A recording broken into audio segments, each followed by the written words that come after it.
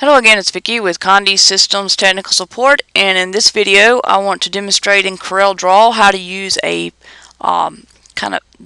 it's called the vignette tool. It's also what I consider a fading tool in CorelDRAW. It's pretty neat. You can use it with your bitmap images, and it basically will fade around an image, and you can also create the shape you want it to fade in. So the best way to demonstrate it is just to show you. So let's get started. What I have open here is a bitmap image that I have pulled from my files just to demonstrate. You can use this tool with any bitmap image that you may have on your end as to practice, and also to I guess get better using the tool. I would start off just practicing, and then from there choose some of your images for demonstration as far as techniques with this tool. I'm going to click on the bitmap. I'm going to come down to Creative, and again this is CorelDRAW X6. It'll also work in some of the earlier versions of Corel. From Creative, I'm going to scroll down to the Vignette tool. I'm going to left click there. Now what I have here is the dialog box, and in this dialog box these are all the clicks or options that I have. I have color, shape, and adjustment. Okay, so let's start with color. We also have a preview, so as we're making changes we can click on the preview just to see what it's going to look like without actually making or permanently making the change. Okay, should you not like something, you want to get back to a point where you started, meaning back to the original file, you just click your reset button and that'll bring everything back to where it was. You can also have the choice to cancel out so you don't save anything.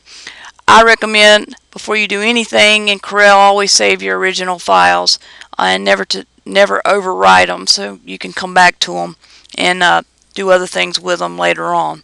So let's get started just for an example, just to show you some things you can do with this tool. It's a great tool. So I've chosen the color black. I can also choose white, or I can click other, and if I click other I can jump down here and just choose from my color palette. Okay, more colors if I want. I personally usually will make changes just using black or white. Those usually give me the best I guess output or the result that I want as a user preference, but you can use other colors as well. Just play around. I highly encourage that you do play around with the tool before you make permanent changes to any of your images. So this will get you started on how this works. I'm going to choose black as a demonstration. You want to choose a shape. We'll start here with the ellipse. And these are your offsets, okay, and then you have the fade. So this determines how much offset, meaning how much of the image that you're going to offset, and this is how much you're going to fade using this color black with the ellipse.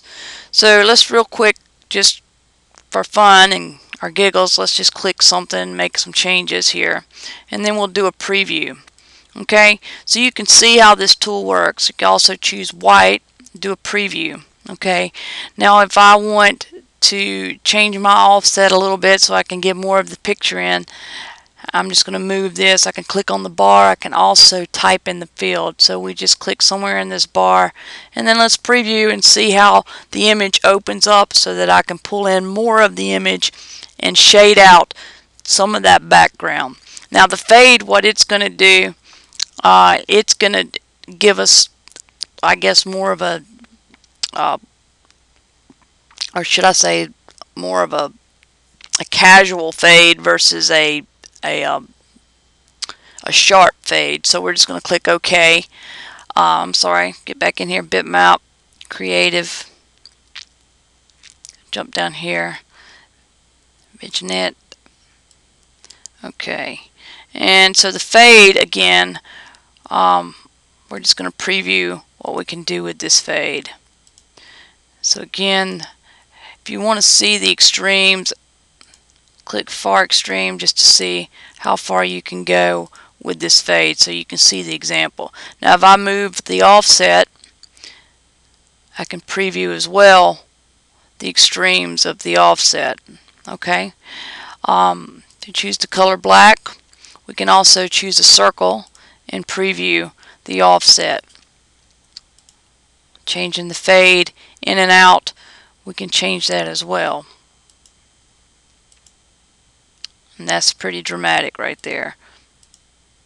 Okay. See a rectangular shape. All the different changes that you can do using this vignette tool.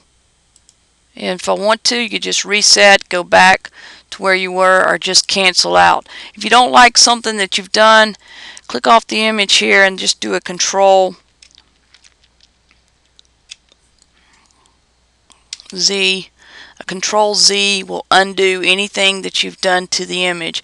Say for instance you made a change, you accidentally saved it, or you okayed out just as I did. We can also do a Control Z on your keyboard, and that's like doing an undo. So you can undo something from your work. It'll take you back, and the more you do a Control Z, the further it'll take you back. So again, how to get to this tool: you go to Bitmap, Creative, click on the image, go to Bitmap, Creative, and then go to Vignette.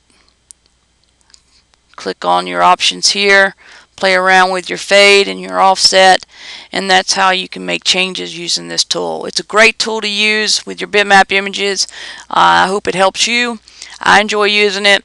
Have any questions, feel free to give me a call. My name is Vicki. I'm at Conde Systems. Thank you.